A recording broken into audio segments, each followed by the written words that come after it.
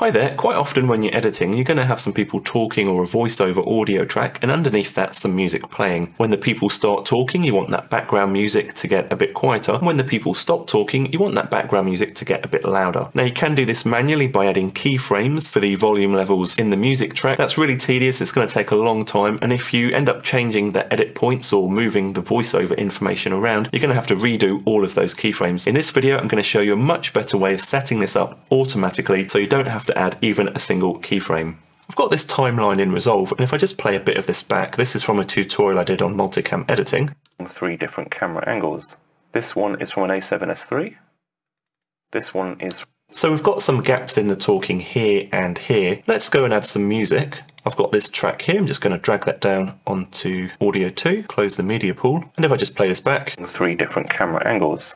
This one is from... So you can see at the minute that music's just playing at the constant volume and we can't really hear the talking very well. If you're wondering where I get all my music from, by the way, I get it from Epidemic Sound. There's a link in the description for a 30-day free trial that you can cancel at any time, so feel free to check that out. So we don't want to go and have to manually add keyframes to the volume here in this music track. Instead, what we're going to do is we're going to switch to the Fairlight page. If you haven't really used the Fairlight page, it can be a bit overwhelming, but don't worry, I'm going to make this straightforward. The first thing you're going to want to do is mute the vocal track, play back just the music,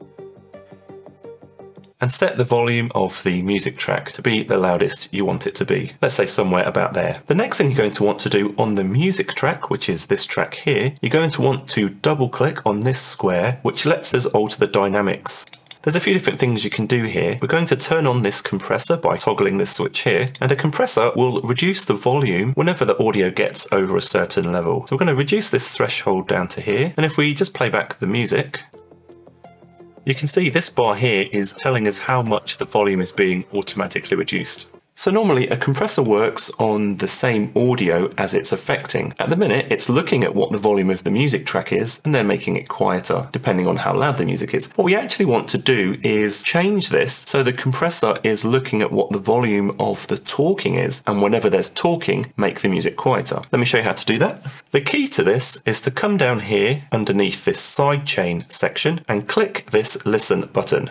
When I click to this button, if I just expand the mixer along, notice now we've got this sidechain track. A sidechain is like another circuit for audio information that doesn't necessarily get output to the final audio, but we can use it as an input to this compressor. I'll go and play this back, and I'll just unmute the talking. This one is from an A7S III. Notice we didn't get any gain reduction there. That's because we're listening for audio information on this sidechain channel, but we're not sending any audio to the sidechain channel. Just close this for a moment. What we need to do is send the audio from the vocal track, this track here, into the sidechain, and then the sidechain will send it to the music compressor. This is really easy to do. All you need to do is make sure you're on the talking track, click this little plus next to bus sends, and then choose sidechain.